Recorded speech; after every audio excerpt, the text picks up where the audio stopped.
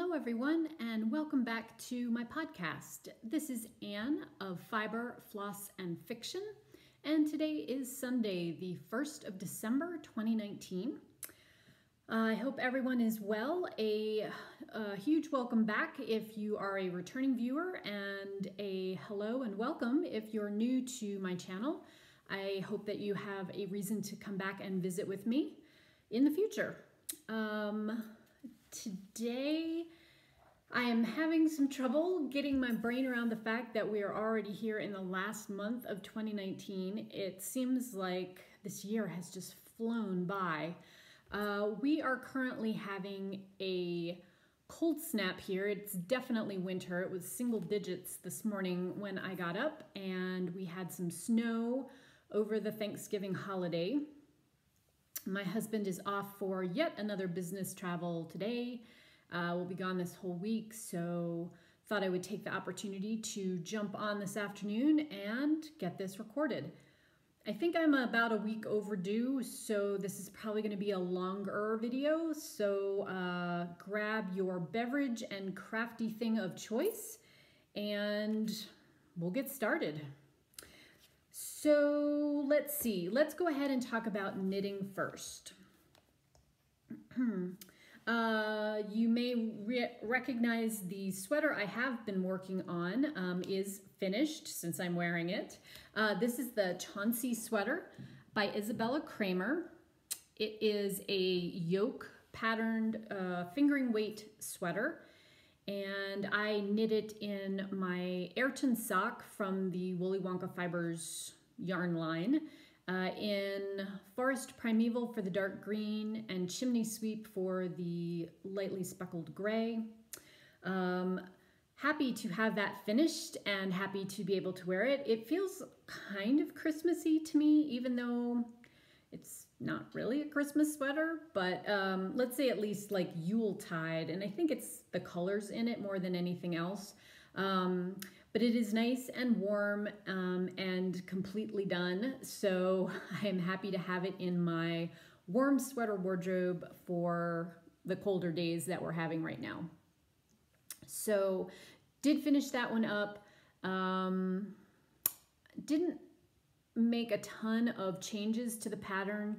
The only thing I changed was that I did not knit the second set of short rows underneath the yoke in the back to give it kind of a longer hem in the back. I like mine just straight across. So all the fun stuff is up here at the top, and then it's just plain stockinette the rest of the way down. So basically it looks like that for the body. Yeah, it was a good, fun knit. I recommend her patterns. They're well written. They're easy to follow, fairly straightforward. So not a ton of crazy stuff going on in them. If you've done color work before, you shouldn't have any problems with this one. There's nothing very difficult about it at all. So let's see. Let's talk about what I am working on currently. So today is the first day of December, and one of my goals was to try to finish the beaded, the skirt part of the beaded dress that I'm working on. And I'm not quite there, but I am fairly far along on it, and I will show you why, or tell you why I opted to not finish it. But I'm working on, obviously, the gray part there with the little beads motifs on it, and then there is, I'm not quite tall enough to show you all of it, the bottom of it. So I am up to basically the thigh, where the thigh and the hip join together on someone's anatomy. So I just have one more set of these to do, the bigger kind of cross shape and then the little smaller motif, and then a decrease, and then one or two more sets of this. So if you'll imagine, kind of from here up is how much I have left to do to finish the skirt. Since we were away for the Thanksgiving holidays, though, I decided I didn't want to try to take this as my travel project for obvious reasons. So what I did is I went ahead and I cast on for the top, which is a slightly paler gray, and it's going to have the little kind of diamond-shaped motifs on it. I did finally decide how I want to have this one work, and I'm working in eyelets here, and I'm going to have like a corset lacing up the back. Part of my issue with this piece is that I have to shoot photos of it, and then it's going to go on to probably multiple runway shows, but I don't know the size of that person that it's going to go on other than in a very general sort of way. So I thought I might be better served if I worked this to look like a single piece, but actually have it in two pieces, because then if somebody was a little bit shorter, they could pull the skirt further up underneath where the bodice came down. And if I lace the back, if somebody's 35 inches, we can lace it a little tighter versus somebody who's 36.5 inches around, and have it be a little bit looser, more open space in the back. That was the only way I could figure out how to make all the logistics happen. So I have this much done of the bodice, which is to say about halfway up to the armpits, maybe a hair less than halfway.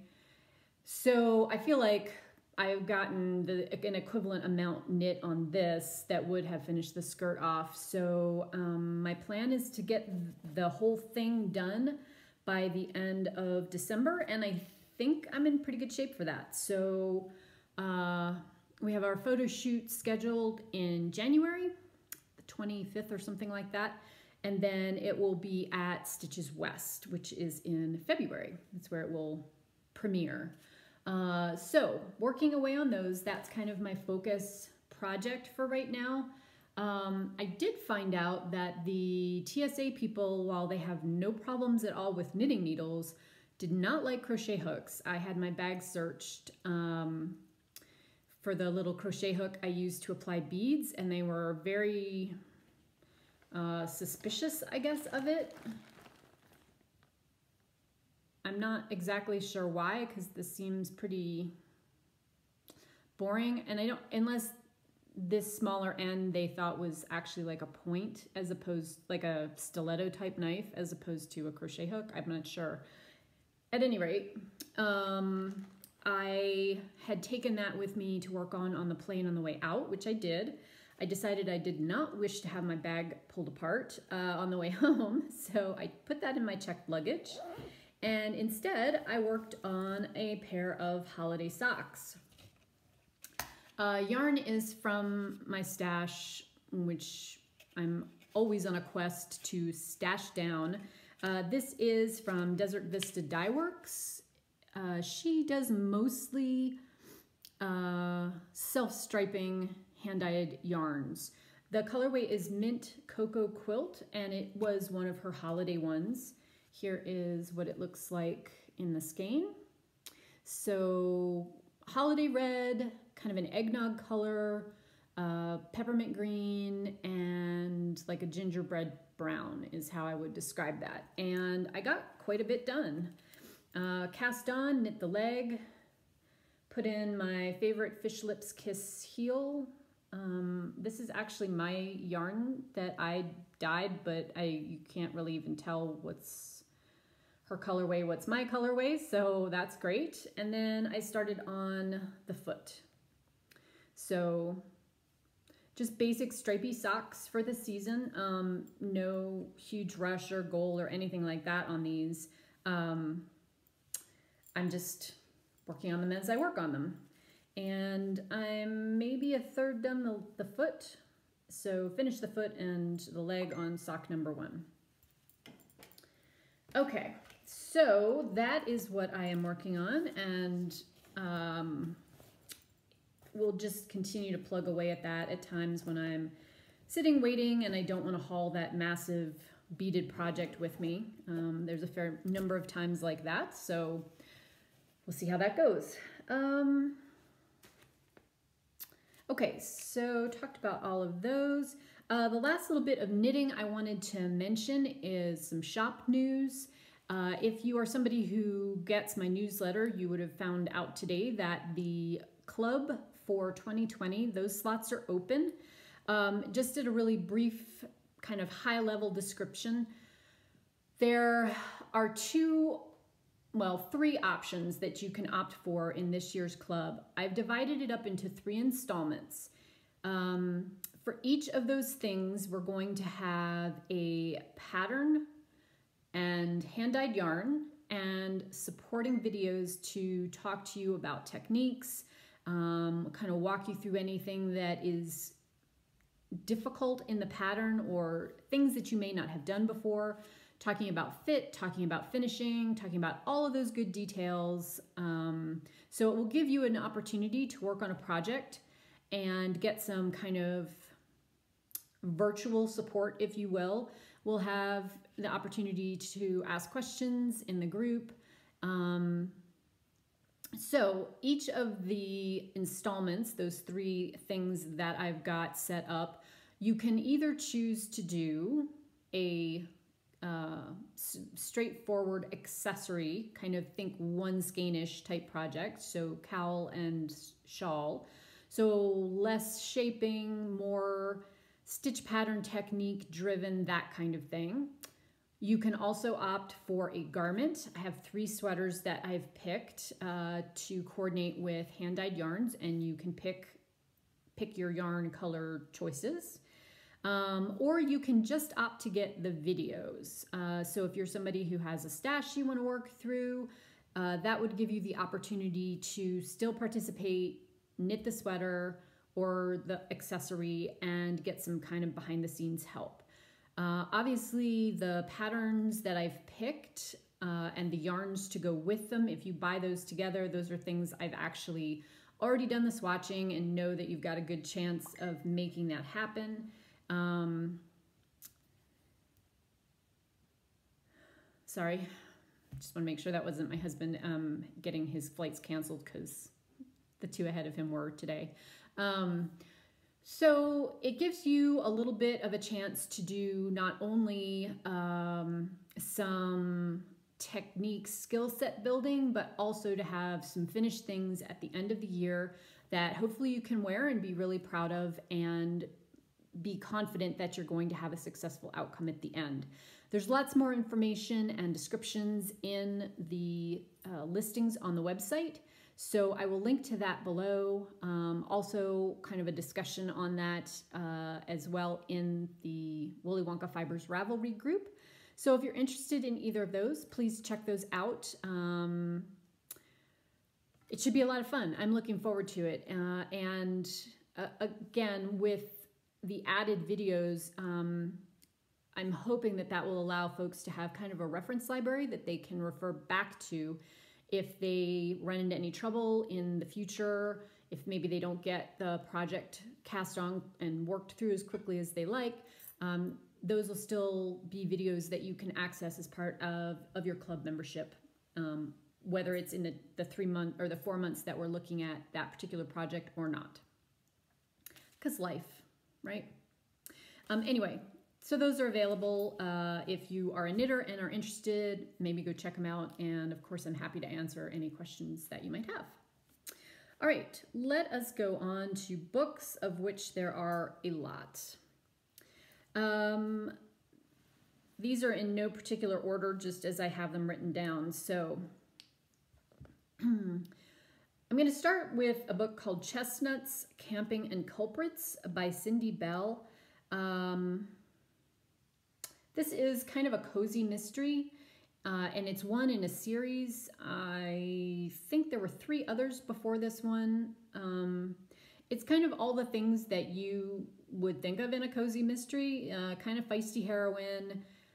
There's not a ton of violence. There's not a ton of graphic anything. You know, they're kind of cute. They're upbeat. This woman happens to own a shop that sells nuts, and I needed a book that had a camping scene on the cover, which this one does. So these are not my favorite genre of books, but it was short and I read it, and there you go. If you aren't familiar with this author, she's got a ton of cozy mysteries and cozy mystery series. So if you do like this genre, this might be one that you would want to check out. So I'm not going to spend a ton of time on that one because it was just kind of okay for me. The next book I read is called Mashup, and I needed a book of short stories. This one has a really cool premise, which is it's taken the first line of other famous books and it's kind of rewritten the story behind them. So there's the opening line from Pride and Prejudice. There's the opening line from Moby Dick. I think there were 13 stories in all. As with many short story anthologies, this one was a little bit uneven for me. There were some that I loved. The one on Moby Dick is priceless. It's so good. Call Me Ishmael. And it's fun. It's set as if the characters are in kind of like a Chicago 1940s detective novel. So it's fun. It's quirky. That one was really good. There were some other ones that I kind of skimmed because I just didn't like them as much. There were some really bizarre and out there concepts where folks were talking about things, you know, futuristic and very strange science fiction kind of themes. So again, not one of my favorite books that I've read this year, but definitely fulfilled that short story checkbox for School of Magical Stitches and Literature Extra Credit Reading. All of these are School of Magical Stitches Extra Credit Reading because that's what I do. Okay, next up, a book called All You Could Ask For. The author is Michael Greenberg. This book is about three women. The first third of the book is kind of about their lives, what was going on in their lives separately. And then they're all three diagnosed with breast cancer. And then the final 2/3 of the book is after they meet each other in an online help chat type room for people undergoing breast cancer treatment. And so each one of them has a very different story, and each one of them has a different treatment regimen, and it ends on a positive note, so there is that. It's not particularly a downer, other than the fact that, of course, cancer diagnosis is in no way, shape, or form a fun thing. I didn't love this book either. I'm starting with the books I didn't love for this go-round.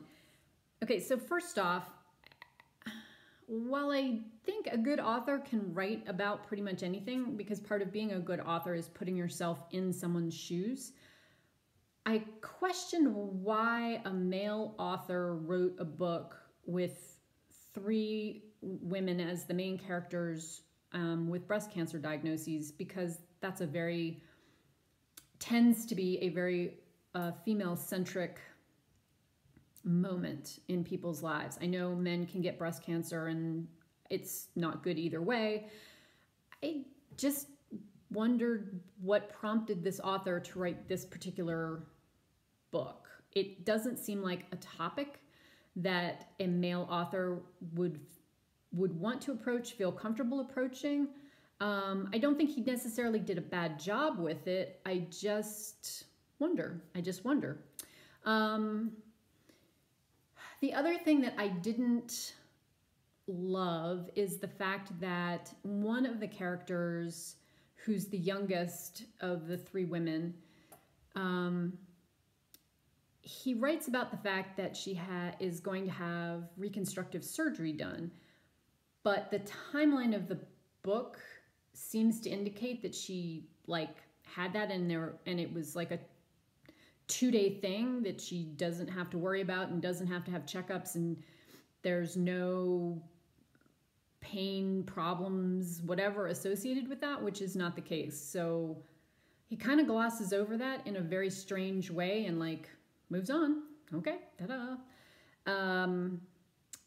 And the book kind of wraps up a little too neatly, I thought. Again, it was not a downer book. I think it's great in that it talks about how people have different approaches to a difficult medical diagnosis and treatment plan and all of those things, and how great it is to have the support of friends, especially if you don't have good family support. So all of those things were positive parts of the book. I just didn't love it. I think it glosses over a lot of what goes on with that whole process. And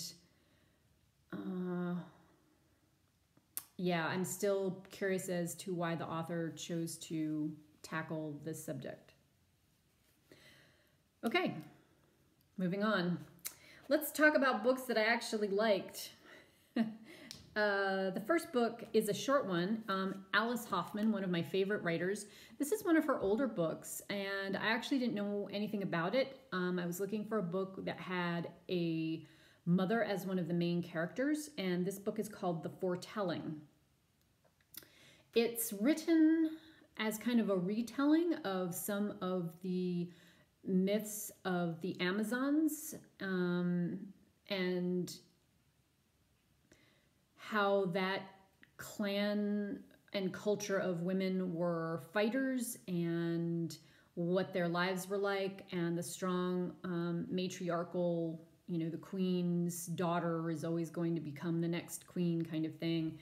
And the thing I think I liked it most about it is in this book, the Amazons are equestrians, so there's lots of interesting information about their horses and how they rode and how they prepared for battle, and it's a very short book.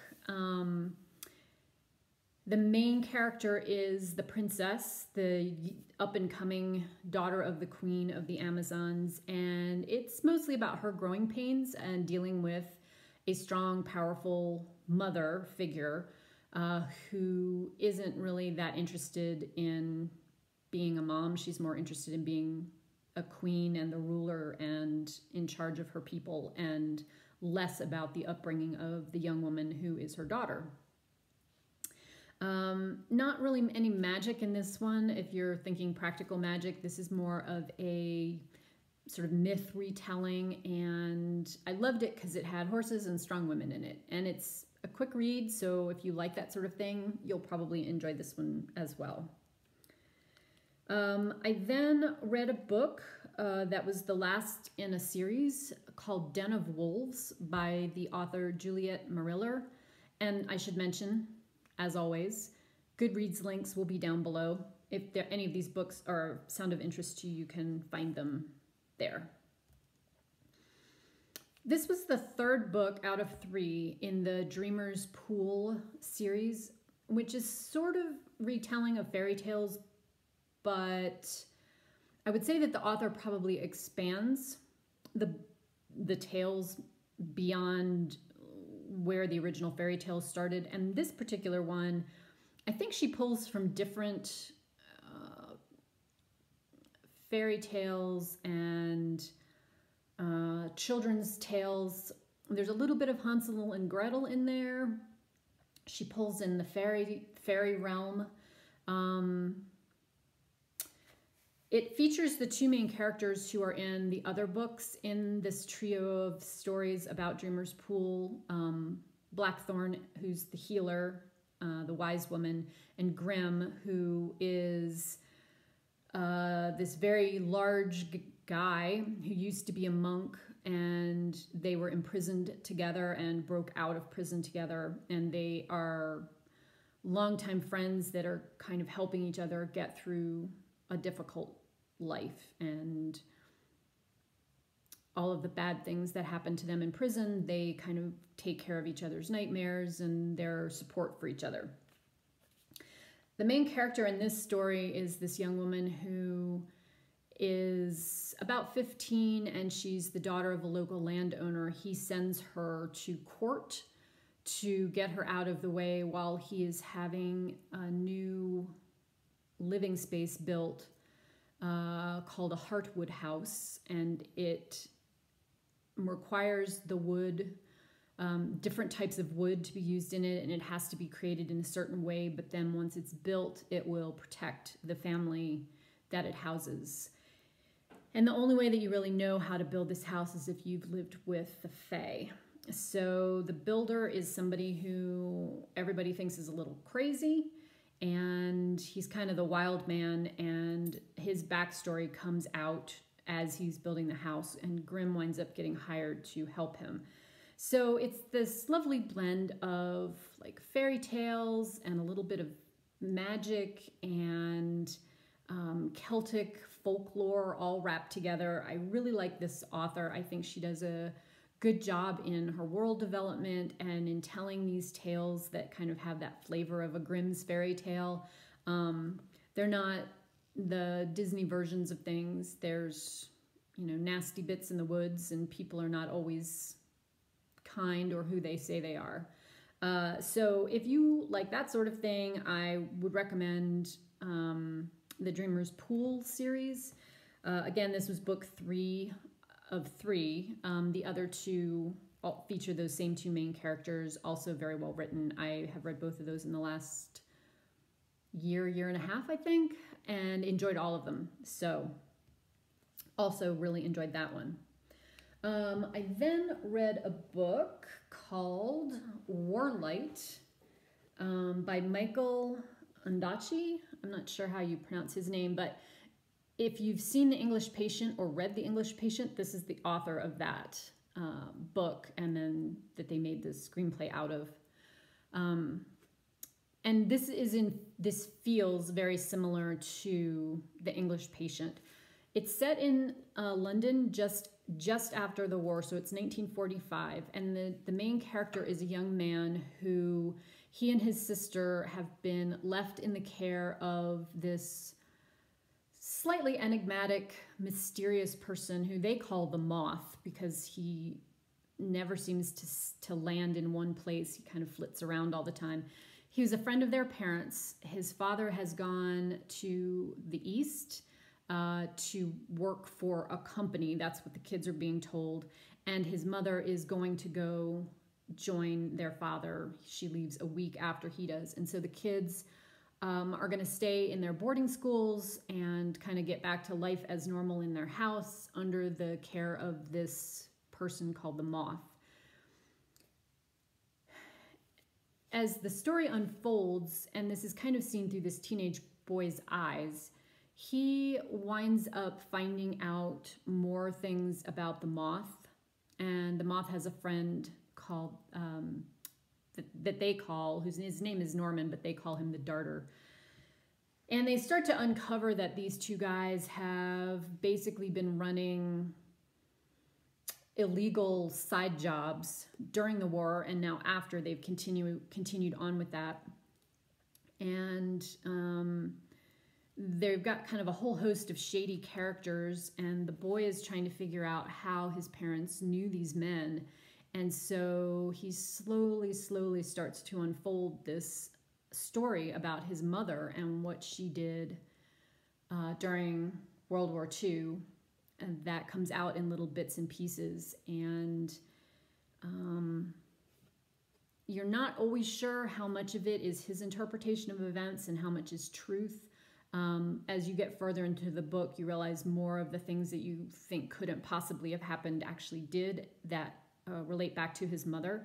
So it's a little gothic and slightly creepy, but very, very well written.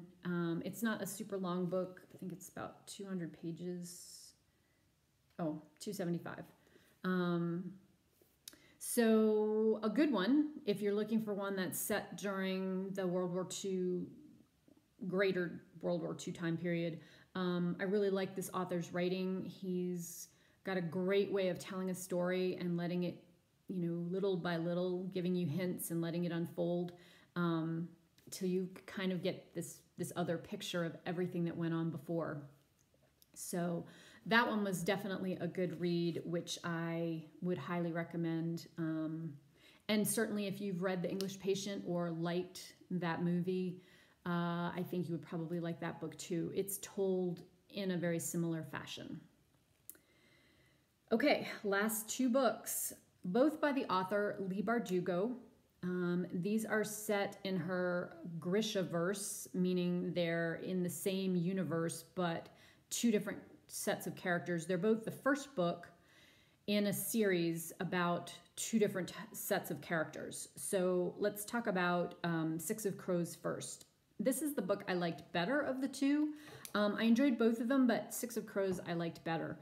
I read a review that likened it to kind of an Ocean's 11 set in this universe that she's created. And it's a group of 6 denizens of this urban area, and they undertake kind of the greatest heist ever. They're charged with breaking into an impenetrable fortress that has a prison at the center to bust out a scientist who has created this chemical compound that heightens the powers of the Grisha, who are folks who have the power to, let's say, control air or wind currents, the water. There's members of the Grisha who can change your outward appearance. There's ones who are healers. There's ones who are warriors. They all are people who have had some level of training. In some of the cultures within this universe, they're highly respected, kind of almost artisan craftsman type people. And in some of the parts of this universe, they are seen more as witches, and people are afraid of them. And there's been a plan to try to exterminate as many of them as possible. So the main characters in this go to try to find the scientist who's created this chemical compound that heightens the great Grisha's powers. The main character is kind of this boy from the docks who is, at the worst of times, a thug, and at the best of times, a cunning businessman. He's 17. But he's pretty much lived on the streets his whole life. He's very street savvy. He kind of knows how to build this crew to go in and try to rescue this scientist. So there's a lot of adventure. There's good characters in this. Everybody who is in his crew is a nicely defined character who you get their backstory unfolding throughout the adventure part of the story. I really enjoyed that. I think I'm going to probably read on in that series. I would like to know what else they do and find and get into, and hear how their stories progress. The next book, also by the same author, Leigh Bardugo, is called Shadow and Bone. And again, this is set in the same universe. It's about these 2 orphans who they've been tested as little kids to see if they have any of the Grisha powers. Neither of them do. So they grow up to basically become foot soldiers in the army. And they are under attack in the fairly early stages of the book when the girl tries to save her best friend, this other orphan she's grown up with, and it turns out that she does have Grisha powers, and they're very exceptional powers that really no other Grisha have. And this section of the universe that they live in is being overtaken by this deep dark shadow that is encroaching on cities and kind of eating things up. And she has the power to control light. So she is sort of pulled out of the army, and she's taken away to undergo Grisha training by this prince who's known as the Darkling. And he's a very powerful Grisha who controls the dark powers, and she controls the light. And she comes to realize that he's not everything that he has been presenting himself as, and she's a little scared of him, but also does not want him to take control of her powers, which she's worried that he will try to do. So there is also action and adventure in this one.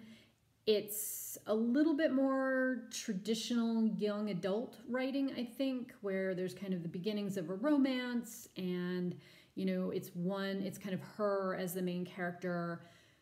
She's feisty, go get 'em, learn lots of stuff, a little bit uncomfortable socially, who is kind of coming into her own as the book goes on. So still a good read, and I enjoyed that. I love the universe that this author has built. It's so detailed, lots of fun things in it. It's the kind of place you would want to go and visit, I think, and certainly learn more about, and learn about all of the powers that the Grisha have. But if I had to pick between the two, Six of Crows was my preference. I liked it just a little bit better, but both good books and both good reads. Young adult genre, fantasy, and some magic in both of those. Just good escapist reading. So all good. All right, let's go on and let's talk about stitching. I have a couple of FFOs that I wanted to share with you guys. I decided that since the holiday season is almost here, I should just get it done and get my Christmas tea project finished. So I did that. So here's that with the little tea tag that I added. And I used a very pale green velveteen. That was from one of the Color and Cotton, I think the Color and Cotton Christmas box last year. But at any rate, it was like just the perfect size for this.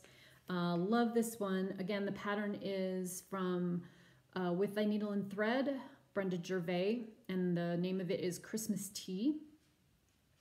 If you follow Dina Half Stitch Cross Stitch in her videos, she also did this one this year, which she got framed and came out super cute. Loved how hers looked.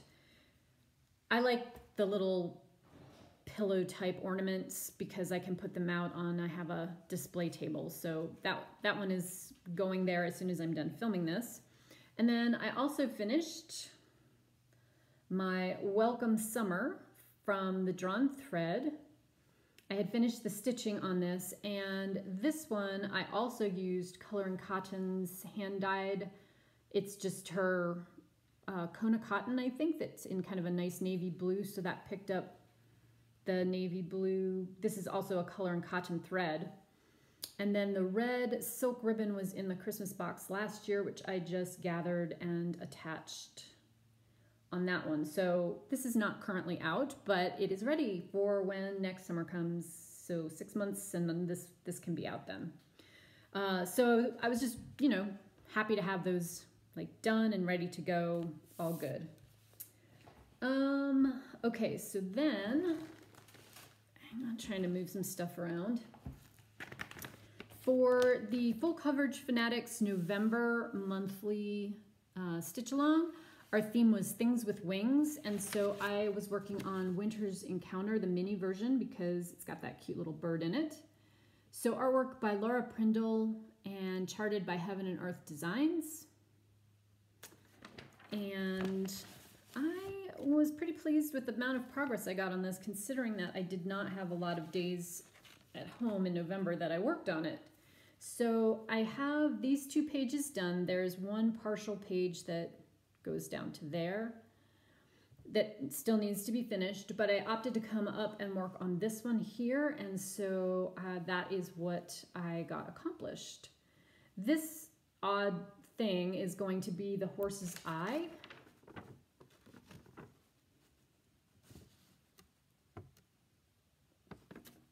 Believe it or not. So you can kind of see the way the mane is going on that. It's finished down to here completely, so I'm obviously working in all that crazy confetti area. So this will be out again in January for a couple of different prompts, but that is where I am on that one currently. Happy to have some time on that. Then I also worked on, we had a weekend event 2 weekends ago in the full coverage fanatics group called Big Strides, which was a challenge to spend the weekend working on your biggest full coverage piece, which for me is a stitching shelf.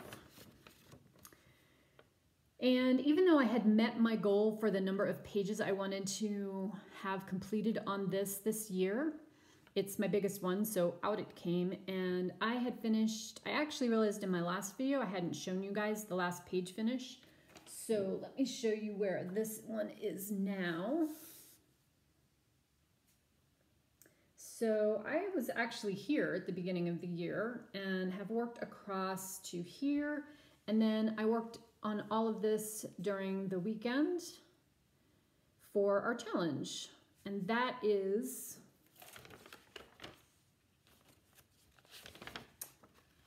this lady right here.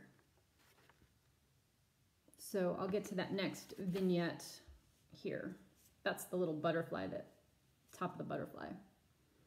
So this one will not come out again this year. That was, I mean, I wasn't even really planning on working on it except for this challenge. So it was nice to have it out. It was nice to get some stitches into it, but it's okay that I don't work on it again till next year, since, like I said, I had met my goal on that one anyway. I hardly have anything to show you guys on this, but I did work on it, so I'm gonna just share that with you. This is Christmas Morning Pets. It's a Dimensions Gold Collection Petite. My Lizzie, my Emma. And I just worked on putting more stitches in the cat, so I added more of the gray, and I'm obviously working down there. This is a great travel one because the Aida is stiff enough that I can just work on it in hand. It's all of the colors are already in it because it's a kit, and it's pretty small. It is one of the things on my list to finish in 2020, however, so I thought, well, I'll just put some stitches in, and we were so crazy busy with travel while we were away that literally I got like 3 threads put in total. So hardly worth mentioning. Next up, I have been super focused on Village of Hawk Run Hollow. And I am on track for a November finish for this one, and I'm gonna do it. I'm going to get this finished. Since you last saw it, I finished the black, which was what I had left to do in there, and actually the grass, and there's back stitching on the tree. And then I started block 11, which is my last block to finish. So I have my little ghost children here who I have yet to stitch. This one is kind of in the home stretch on this. I have a little bit left to do. I have the bell to add, and the places that you see in here that are the windows and the trim are white, so or off-white. I have to stitch those. Finish the grass. There's another tree branch that sits in here, and there's a kite that's right here. But the bulk of this block is done, and I'm hoping with homework for School of Magical Stitches this week that I can actually finish this and have this done, which would be great. I'm so excited to get to that point on this. I certainly did not think that I was going to be getting this done this year, but I feel like now it's going to happen barring any major catastrophe, because I have 31 days to work on it in the month, and I don't think I have that much to be done on it. So this is going to be kind of my focus until I get it done and completely done. So that's where I am on that. So a little bit of planning and some haul type things. My friend Kim, who you know as Spartan Stitcher, who is my co-admin over in Full Coverage Fanatics, went to visit family in Michigan and went shopping at what sounds like an amazingly good LYS, no, LNS. And she picked me up a couple of charts because she knows what I like. So horses, Ink Circle's Horseplay. That is so fun. I love it. And then Plum Street Samplers Fox View. This is another one of the animal stacks. I can't remember what she's calling that series, but she's got the turkeys and the sheep, or the goats and the sheep and the foxes. I love the foxes. So this one, I'm probably both of them will get started next year, but I think I have fabric that would work great for this one. So we'll see how that goes. But thank you, Kim. Thank you for thinking of me. You certainly did not have to do that while you were traveling with family, but I appreciate it. I love them. They will definitely get worked on.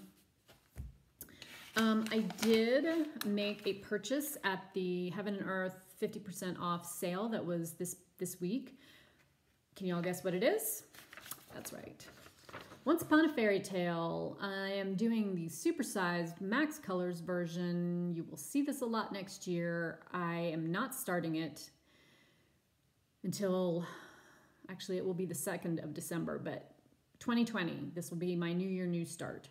So I have the fabric for it. I'm basically ready to start.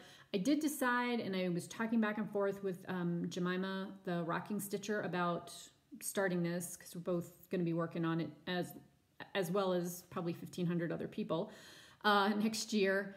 And I had originally been toying with the idea of stitching this on a 32 count and tent stitching it to try to keep the size down, because it's basically 40 inches by 28 and a half inches if you do it on 25 count. And part of my reason for hesitating to do that was that I wanted to put this on scroll frames, and my stand does, like, the full yard that is stitching shelf barely fits on it. It's at like the maximum of what it can deal with. So 40 inches was gonna be another 4 inches plus, because you know when you add the extra on each side. So 46 inches ish was going to be way too big. However, my brilliant husband figured out a way to make the stand work. So all I have to do is get a set of the dowels, the actual stretcher scroll rods, and I should be good to go. So I have opted to do this on 25 count, full cross, which is what I like. It makes me happy. I have the gridded fabric, and I'm ready to rock and roll on the 2nd. So I'm really looking forward to this one. I have slotted it in a bunch of different prompts, and I just love it. I love everything about it. I can't wait to get to the horses. I normally start in this corner, but I think I'm gonna start down here somewhere, and I may even start in the middle. I know, crazy pants, right? Anyway, so this is my one personal purchase this month. And so the other thing I'm going to be working on this month going forward, other than the Village of Hawk Run Hollow, which hopefully will get me to a finish, is for the Full Coverage Fanatics December Welcome Winter Sal. And I decided I'm going to work on A Long Winter's Nap, the ornament. Artwork by Donna Gelsiger and charted by Heaven and Earth Designs. So I finished up the first page on this one. This is obviously his beard and his tummy and the beginnings of his cheek. And I'm gonna work this way across, you know, because with the ornaments you have basically the two middle pages are full, complete pages. The two pages up here are mostly full. They're just a hair shy of full pages. And then the two down here, same deal. And then everything else are partial pages. So I thought, well, if I get the two full pages done, that's good progress. And certainly this is a perfect theme for this time of year with Santa and the sleeping cat. So that you will see out in my next video with some progress in on it. I haven't stitched on that today. My plan, once I finish this while it's getting uploaded, is to go and build a fire and snuggle up with the animals, maybe listen to some holiday music and stitch on that sucker. That's my afternoon Sunday goal, which sounds really nice. I love to travel. We had a great time visiting my family, my husband's family, kind of got to see everybody all at once on the East Coast, which was great, but you know, it was 5 days in hotels and on the road and driving around the DC, Baltimore metro areas. And just airplane travel. It's crazy. Yeah, I'm glad to be home, and I feel badly that my husband had 1 day at home and he basically did laundry and packed, and now he's gone for another week. Just is what it is sometimes, I guess. So I hope if you're here in the US and you celebrate Thanksgiving that you had a wonderful one, and I hope that you've had a wonderful month of November wherever you are in the world. Looking forward to all of the fun things that are on tap for 2020. If you're somebody who likes full coverage pieces, I invite you to swing over to the Facebook group. I'll put that link to our group below. Lots of challenges and fun things set up for next year. And as always, you're welcome to join as few or as many of those as you'd like, as long as you come in, stitch on full coverage, and show us your progress.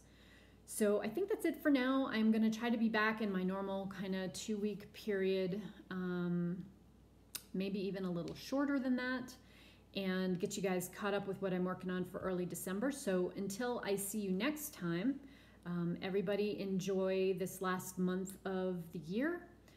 Be well, be happy, be kind. Talk to you guys later. Bye.